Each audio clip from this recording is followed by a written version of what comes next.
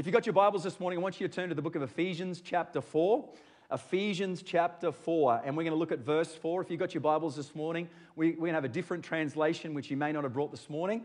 And I love kind of reading out of a different translation now and again, because for some of those who may have been in church for a while, it can help us to just re-engage a little bit with Scripture, especially ones that maybe we've heard before as well. And this is Ephesians chapter 4, verse 4. It's going to be on the screen from the Message translation. It says this.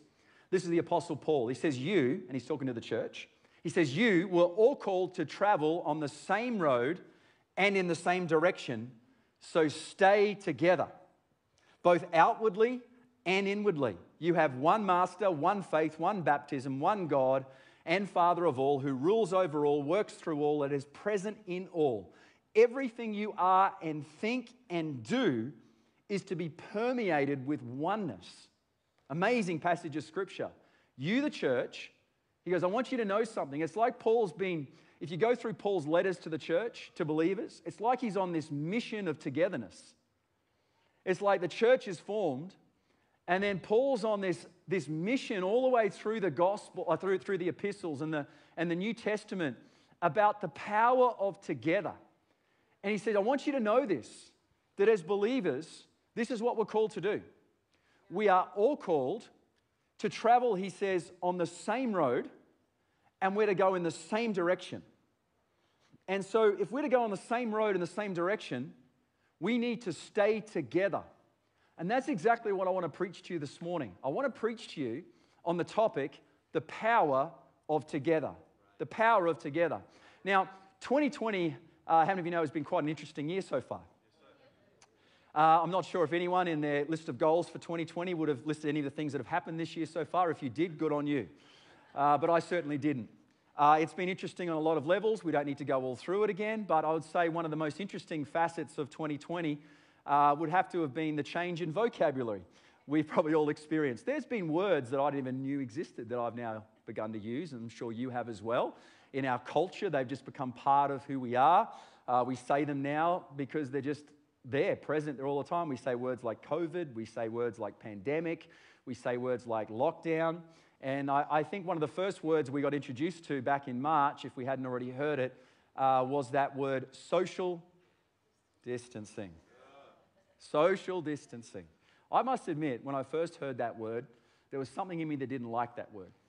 Social distancing. Still don't, yes. And here's the thing. I knew medically while they were saying that word, right? Because of the virus and because there was a pandemic and that people needed to be physically separate. But let me say this. While we may have to be physically separate, we should never be socially distant. Because in the middle of the crisis, the thing that you need the most are relationships. When everything's going pear-shaped in your world, the thing that you need above everything else is actually people. And relationships actually are the very thing that keeps us safe. Relationships is what keeps us strong. It's relationships that keep us healthy. And it's relationships that keep us encouraged in life. Because you and I, we were not meant to do life alone. You and I were meant to, designed by God, to do life in relationships. Did you know that the first problem that we find in the Bible that God addresses is not sin? You know, I think some of us have this idea that we see God created man, man sinned, therefore sin's the first problem. Actually, it's not. The first problem that God addresses in the Bible is not sin, it's solitude. God creates Adam in his likeness and his image, states that it's very good what he's created, but then he sees that there's something that's missing. And he makes this declaration in the book of Genesis and says, and the Lord God said, it is not good that man should be alone. God creates Adam, but then he realizes that there's something very valuable, vital, that's missing from his life, relationships. Because God recognizes that without relationships, that man is in a vulnerable place. And so God, first of all, addresses the greatest problem that you and I can experience in life, which is isolation or separation. And so what God does, the Bible says God creates Eve. God creates, what he's doing here, he's creating this sense of community or relationships around mankind, because he's saying this to us: we need each other. That we can't do life alone. You know, back in 2018, so this is pre-COVID, the Sunday Mail did an article that was front page and then went into the next 2 pages. It was called Only the Lonely. And it was about what they termed, this was the article, a pandemic or an epidemic of loneliness. This is the quote: Australia, it says, is in the midst of a loneliness epidemic that is so bad it's making people sick and even causing premature deaths. Top medical experts say this loneliness crisis has been brought on by technology, the increasing number of people living alone in Australia, social isolation, family breakdowns, and the loss of neighbourhood connection and community gatherings, such as attending church. Research study said this: 25% of Australians often or always feel lonely. 30%, or nearly 1 in every 3 Australians, said they were not currently part of a strong group of friends. 55% of Australians said they often feel like they lack companionship and friendship in their life. The studies they cited about loneliness and isolation, basically summing up this way, found that where there's isolation, where there's loneliness, everything bad goes up. So studies showed that where there was loneliness or isolation, it's associated with an increase in mental health issues, anxiety, depression, suicide, alcohol consumption, blood pressure, higher cholesterol levels, and it can increase the chances of early death by 26%. And here's why. Because God knew it from the very beginning. We were created for relationship. And when we find ourselves isolated, it can bring despair into our life. Now, I like that the article actually tried to point towards a solution. It said the top medical experts are calling on the government to create a new government department, a ministry for loneliness. Now, while I applaud the government wanting to do something, can I just say this? The answer is not another government department in Canberra. The answer, I believe, God's answer, is right here. It's called the church. Because as the church, we exist, I believe, to help address the greatest need of mankind, the need for relationship with God through his son Jesus, and the need for relationship and community with one another. It's called the church. You and I are designed and called to be not just part of relationship and community, but designed and called to bring others into that place as well. Because church from the very beginning was always built on this revelation of our togetherness in Christ. It's the power of together. That was always God's plan for the church. It was always God's plan for the body of Christ. It was a revelation that you and I were now together or united in Christ. And what that means is God's plan for our life is that we would do life together. As the Apostle Paul said, we'd realize that God would have us walking in the same direction, going down the same road. And one of the greatest things that we can do in our life is make a decision that we're not going to do it alone, we're going to do it together with other people. You know, this was the biblical model for the church. The early church started. 2 things happened. The Bible says the Holy Spirit was poured out. That's why we always make room in our church for the Holy Spirit here. Because we know that the church is built on the infilling of the Holy Spirit in the life of every believer to empower us to live a life of godliness and service to God. We get filled with the Holy Spirit, but then after that it says 2 things began to happen in this early church. Number 1, there was temple worship. So every week the believers would gather together in this place called the temple, and they would come to worship God, they would come to celebrate God, they would come to gather together, they would come to hear the word of God preached. And that big environment was awesome. But church was more than just that big environment. It says that they would also have house-to-house gatherings. In other words, they gathered in smaller groups from house to house. It said they would have meals together. They would pray together. They would care for one another. They would love for one another. So the picture is this. The church was formed on this revelation that people had of their togetherness in Christ. Life together is God's best plan for us. And that's why I'm so excited that we're launching a new term of groups today. And it's so awesome that I love it, that our directory of groups is the biggest it's ever been. We have 71 different groups today. Come on, let's celebrate that. That's awesome. And you've seen some of the diversity of some of those groups along the way. I kind of think if there's 71 groups, there's probably one that's going to work for me somewhere in that mix. And I love it. And you know what? There's all kinds of different groups. I was out there before in the cafe and just checking out some of the different types of groups. We've got equip groups about how to buy your first home. We did one of these earlier in the year. It was packed out. And we had practical strategies there from people who work in the field about how to plan and achieve the goal of buying a house and setting yourself up. I saw one out there before. It's called Laugh Your Way to a Better Marriage. And it's about a bunch of dinner parties coming together to bring some joy maybe into relationships and learn a bit more about how to do life together in marriage. I know there's a bushwalking group. I can see our bushwalking leaders here this morning, Ray and Karen. Who loves Ray and Karen Crilly this morning? Do a great job. They go for hikes. Ray knows how to go for runs. If you ever met Ray, Spitty Gonzalez goes for a lot. But this was just a bush hike, and you can go and they explore the great southeast. And then these guys know hospitality, people. I've been over there before. It's not a bush hike unless you finish with a cook-up at the end of it normally, and that's one of the great things about it. We also have got bouldering groups. There's indoor rock climbing, creative workshops. Can you believe it? They've got Christmas decoration workshops. We've got groups for young mums called Wednesday Morning Mockers, I saw before. It's run by Rachel Shafarius. We've got games groups, and one of my favorite groups, he's actually our legend on sound this morning. His name is Brad Pinder. Can we give it up for Brad this morning? How many of you love Brad? We had a little video Brad posted through the week. He's been running this group for ages. It's a men's group. They gather together. It's just fireside chats with the guys. And they get together, and I know it was about getting fire, but just seemingly fire seems to just make that thing happen. And they talk about life. They talk about the Bible. They pray for one another, encourage one another, and just learn about doing life together. And listen, I want to hear this today. We believe that there should be a diversity of groups because there's a diversity of people.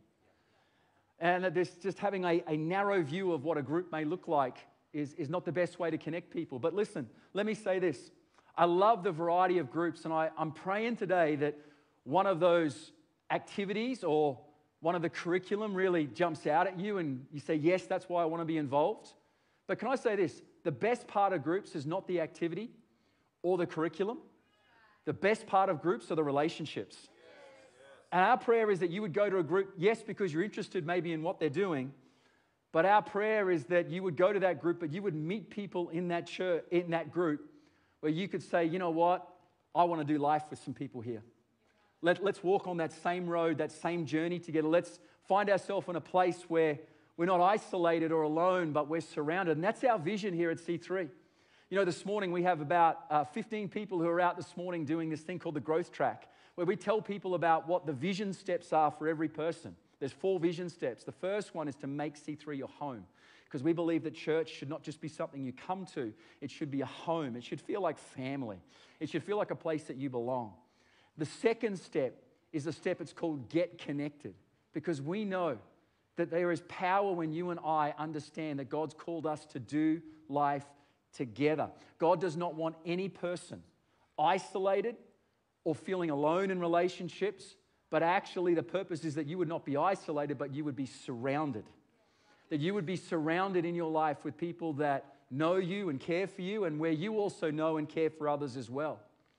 And our desire is this, that, you know what, we might be a big church, but I pray that we'd never be a church where people just come to a service and then go.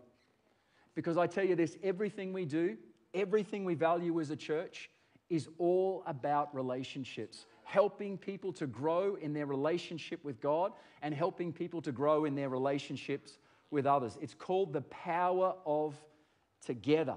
I love what the Apostle Paul says. He says, that's you and I, we're called to travel on the same road, in the same direction, so stay together.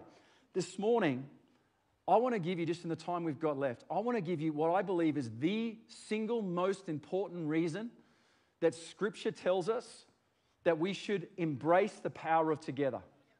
That I want to give you this morning what I believe is the single most important why about you and I gathering together in relationships, both here on Sunday, but also in groups and in our homes as well. And here it is this morning. Here is the reason that Scripture tells us and places such a high value on gathering together. It's one word. It's called encouragement. Encouragement. Wherever you go in the New Testament particularly, and you see a scripture which is talking about the church gathering together and the importance of gathering together, pretty sure after that, you'll see this word called encouragement. Because here's what happens. God uses people to bring encouragement into our life. God uses people to bring encouragement into our life. Now listen, why is that so important?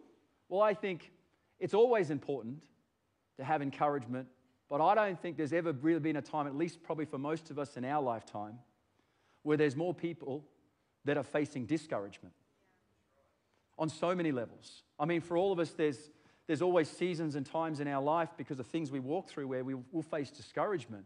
I think what 2020 has done, what COVID has done, has just amped that up to a whole other level because of the pressures and things that we face. And so many people are in this battle constantly with discouragement. And why it's so important that we address discouragement is that, you know what, discouragement, if left unchecked, can easily become discouragement in our life. But God doesn't want any of us to live in that place of discouragement. You know, I know there's a whole range of very serious things that are happening across the world and different people's lives. But you know what? I think COVID and discouragement has hit people on, you know, a whole range of different levels. I was just talking a couple of weeks ago. I had a Zoom call with some pastors in Canberra. Great people. Really lovely people. And we were just talking about 2020 and they were talking about the fact that it was their anniversaries. I think it was their 25th wedding anniversary. And they were sharing with me, they were saying, hey, actually, we were kind of booked in to have an overseas holiday to celebrate our 25th anniversary. We're going to be in Europe right now. In fact, he was talking to me, he said, I was going to be in Barcelona this weekend watching my favorite team, which was Barcelona, I think, in the soccer. I had tickets to go. I was going to go to the Grand Prix after that. And he said, you know what? Instead of being in Europe for celebrate our 25th wedding anniversary, we're going to Queanbeyan. But we laughed. We were like, yeah, isn't that hilarious? Europe, Queanbeyan, you know. But there was a sense of there was a little bit of discouragement there too. It's like, oh, you know, dreams that are dashed. Things that have happened unexpectedly that can change people and change their emotional and mental outlook in so many ways. One of the greatest reasons God wants us as believers, as the church, to gather together is what he calls mutual encouragement. In other words, one of the primary reasons in Scripture that we see for the church to gather together is so that you and I can fight discouragement in our lives. In the book of Hebrews chapter 10, verse 23, this is what Paul says. He says, let us hold unswervingly to the hope we profess, for he who promised is faithful. Let us consider how we may spur one another on towards love and good deeds. Listen to this, not giving up meeting together, as some are in the habit of doing. Check this out, but encouraging one another, and all the more as you see the day approaching. He's saying in the face of discouragement, he talks about holding unswervingly to some things. I love that word, hold unswervingly. Don't let go of these things. You know what he says? Hold unswervingly to hope. You know what? We need to hold on to hope. To overcome discouragement in life, we have to remember it's not about what we put our hope in, but who we put our hope in. Our hope is not in government. Our hope is not in an ideology. Our hope is not in another person. It says our hope is in the name of the Lord. Our hope is a person and his name is Jesus. Then it says, not just hold on to hope, but hold unswervingly to God's faithfulness. He says, for he who makes these promises in Scripture, he is faithful. He's faithful. You know, sometimes you might hear me say things like, or preachers up here say, don't look back to the past. There's truth in that. But also there is a time to look back to the past. Not to look back on mistakes or not to look back with regret, but actually, for those of us who are believers, it is good to look back in the past to recognize the faithfulness of God. You know what? When you're walking through something in your life and you're feeling discouraged, you're feeling, I don't know how to get through this, to look back and say, actually, you know what, God, I remember this time in my life.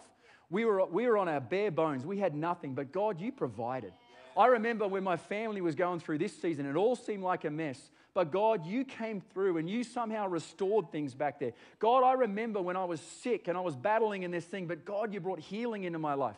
It says, don't let go. Hold unswervingly to the hope you profess, because he who promised you is faithful. He says, don't let go of that. God is faithful. We need to remind ourselves, God's got this. He's going to take care of it. He's going to bring you through it because I put my hope in him. And I know he's going to show himself faithful. Then it says, hold unswervingly to this too, to loving others. It says, let us consider how we may spur one another on towards love and good deeds. You know the greatest way to get our mind off discouragement? One of the best ways? Just start to focus on other people. The Bible says, think about not your own issues, but just think about how you can encourage someone else, how you can spur someone else on. And I find this, the simplest acts of encouragement can be the greatest things in someone else's world. That text you send, that meal you bring, that encouraging word that you bring into their life, those things, it says, let us hold unswervingly to that. And here's the last thing he says, hold unswervingly to the habit of gathering together.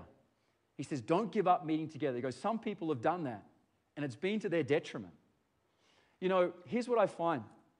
Our relationship with God and our own is a very, very important part of our world. And there is so much that you and I can access via technology. I love it. We can listen to podcasts, we can watch services, we can do all these things. It's awesome. But listen, Scripture is clear. There are some things we can only receive from God when we gather together. The presence of God, the atmosphere of faith, community, mutual encouragement. Jesus says, where two or three gather together as my followers, I am there among them. Jesus is saying my presence is going to show up when you and I gather together. It says, don't give up meeting together. In other words, what the Apostle Paul's saying, make it an essential part of your Christian life to gather together regularly. Why? He says, don't give up meeting together. Why? Because we can encourage one another. You know, about 2 years ago, I left church one day after a morning service. I went home, I took my iPad, I took my Bible. I went back home. Later on that day, I opened up my Bible and there was a little letter tucked in the front. I was like, oh, where'd that come from? I opened up the letter and there was this, the old school kind of handwriting paper they used to do when they wrote letters. And there was this beautiful cursive writing. And it was 3 pages. And someone had written me a letter and put it in the front of my Bible. And I realized it was a lady who was in our prime area. Beautiful lady, served God her whole life. Great encourager, great person. Wrote this letter. You know in this letter it says, Dear Andrew, I've been thinking about you, just praying for you. I want to share with you some scriptures that God put on my heart. She wrote the scriptures out. I want to share with you just some things I think you're walking through in your life and how God's going to help. She wrote those things out. And then she said, here's some things I see in your future. And she wrote those things out. You know, when I opened that up, and now I remember what it was now, but I knew at that time there was a couple of battles going on in my world. But as I opened that up, it was seriously like the Holy Spirit had just penned this letter through this lady who had no idea what I was going through, but inspired her heart to encourage me. Do you know, Wendy would know this, that letter sits in the drawer beside my bed. I open it up because it's one of the most encouraging, life-giving things over my world. You know what? When God wants to bring encouragement into your life, most of the time, he'll use a person. Listen to this in 2 Corinthians. I have the highest confidence in you, and I take great pride in you. This is the Apostle Paul. You have greatly encouraged me and made me happy despite all our troubles. When we arrived in Macedonia, there was no rest for us. We faced conflict from every direction. This is where a lot of people feel like they're at today, with battles on the outside and fear on the inside. I love this. But God. Come on. You facing some battles? Facing some fear? But God. But God, who encourages those who are discouraged, encouraged us by the arrival of Titus. In other words, God brought a person by the name of Titus into the life of the Apostle Paul at a time when he was feeling discouraged, in a time when he was facing battles, with the express agenda of lifting Paul from out of his discouragement and filling him with new faith, hope, and confidence for his future. God sent a miracle into the Apostle Paul's life, but he wrapped that miracle in the form of a person by the name of Titus. I love how God here sends encouragement, but he does it in the form of a person. I don't just believe that's for the Apostle Paul. I believe that's how God works in your life and my life as well. Some of you have been praying, God, help me in this area of my life. God, give me wisdom here. Give me answers here. But maybe you haven't considered that God's answer that he's sending you is going to come wrapped in the form of a person. We can easily overlook relationships. You know, a few years back now, when Wendy and I were dating, so about 5 years ago, maybe a little bit longer, hey babe. We had when we were dating, we had an overseas relationship, a long-distance relationship. Wendy lived in Germany. She worked over there for a company called Adidas at the head office, and I was a primary school teacher at the time. And anyway, I was teaching my class that day, and midway through the day, a knock on the door came, and someone said, "There's a brown box here for you, sir." And I was like, "Yeah, all right." Put it over there in the corner. It's just a brown box. That's all it was. So anyway, put it over there in the corner. I ignored it. And the truth was, the reason I ignored it, it's a brown box. Like, probably had papers in there for me to mark or something. I don't know. I'll ignore those for later on. And so I put that over in the corner. I was like, I just ignored it because the packaging was ordinary. It was just ordinary. You know what? End of the day, once all the kids had gone, I went over and I opened up that brown box. And I realized that it had been sent from Germany, from Wendy. And inside that box, which was about this high, when I opened it up, it was filled with all of this brand new gear from Adidas, including roughly about 20 pairs of Adidas shoes, about a dozen rugby jerseys. There was shorts, socks, everything, all sizes, all colors, everything. And it was, you know, to both, you know, give me some treats that I could wear, but also to give out to all the kids in our school too. How many of you know that Mr. McGruther became a very popular teacher very quickly in that moment? Thank you, Wendy. But let me make this point. I didn't pay any attention. I disregarded the box because of the packaging on the outside. It looked ordinary. But here's what I discovered. When I opened up that box and I looked inside, that is when I saw the value. That's actually when I realized that there was treasure in there. Do you know the Bible says this about human beings? It says that God puts his treasure in jars of clay. What is that treasure? It's his spirit.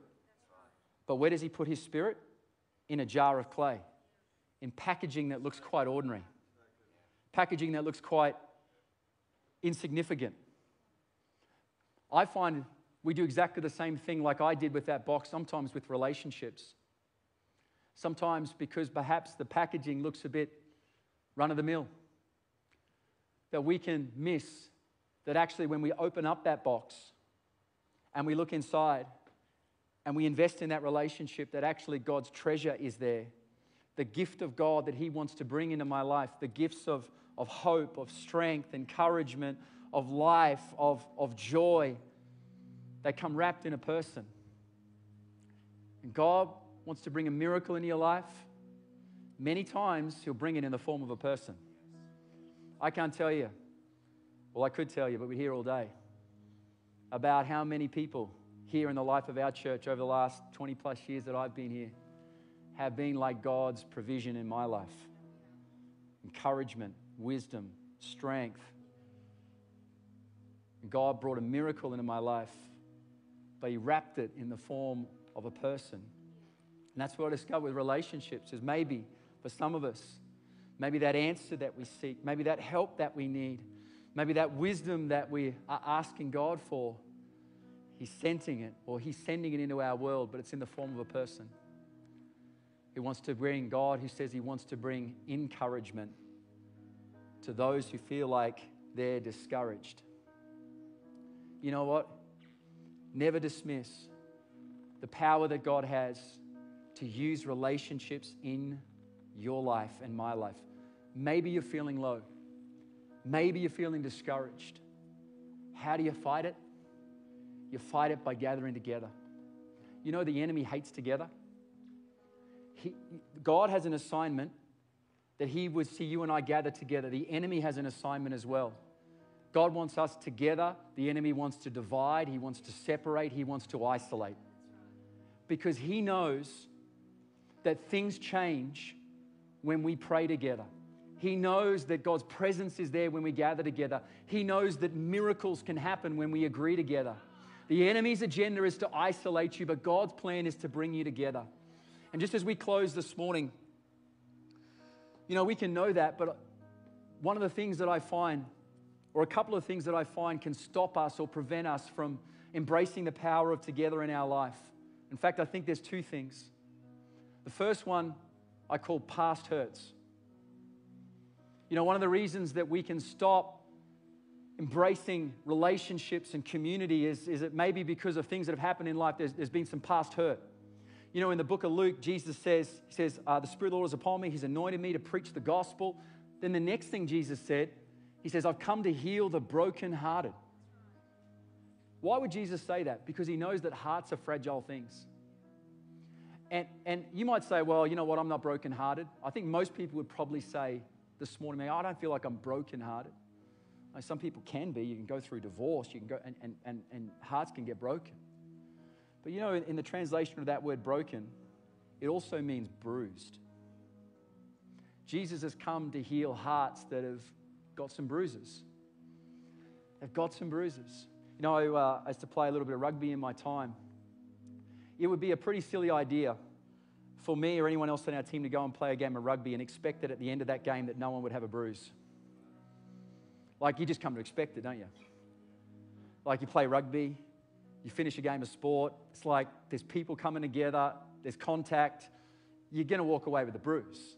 It's going to happen. But sometimes I think in life, in relationships, sometimes even in church, we can get surprised that we may get a bruise. But that's what will happen in relationships. In the New Testament, we see this thing continually. It's like love one another, love one another, love one another, love one another, love one another. But you know what then it says after that? Forgive one another, forgive one another, forgive one another, forgive one another. It's because they both go hand in hand. You can't love and embrace relationships and not cop a few bruises along the way. That's why God says we've got to love one another, but then be prepared that you're going to cop a couple of bruises along the way. So forgive one another, forgive one another, forgive one another. Keep doing it. And here's what I've discovered. Getting bruised is automatic, but carrying hurt is optional. In life, if I get a bruise naturally, if I just leave it long enough, it should heal up. But the bruises of our heart don't work like that. We can carry the hurt of that thing for many times, for many seasons of life. And what happens is when we get a bruise, sometimes instead of letting Jesus get in there and heal that thing and giving the Holy Spirit access into our life, what we do is we become self-protective.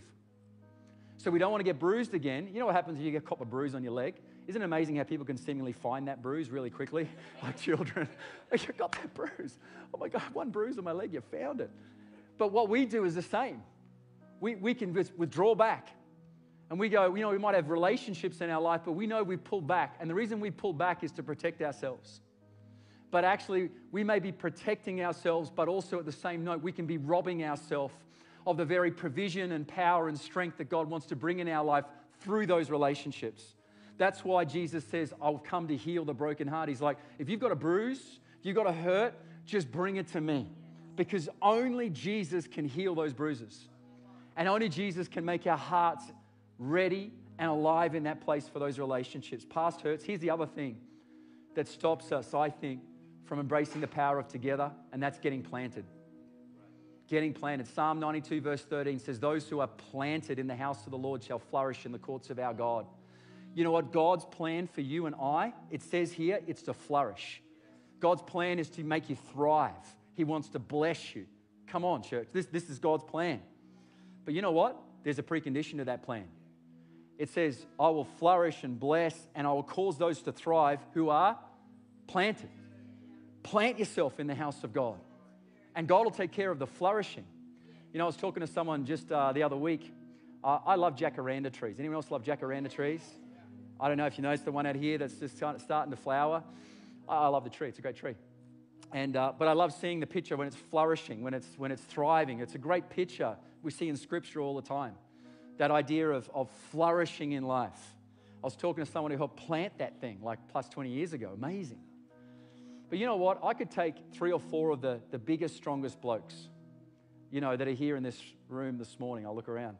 Like John Wiggins, of course, and Tony and Roswell. Let's over there, and a few of the guys, and perhaps EJ Latu over there as well. He's got some size on him too and some strength.